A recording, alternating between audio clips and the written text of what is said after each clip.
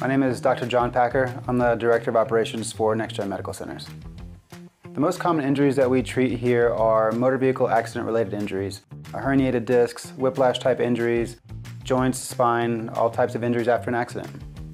A common mistake that patients might make after an accident before seeking treatment is trying to speak with the at-fault insurance company on their own.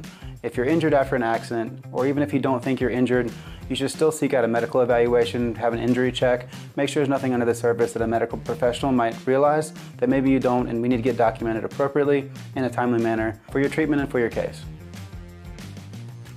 Some of the benefits of treating with NexGen Medical Centers after your accident is when you start with the medical provider, we can thoroughly assess the types of injuries that you have and make specific treatment recommendations based on those injuries.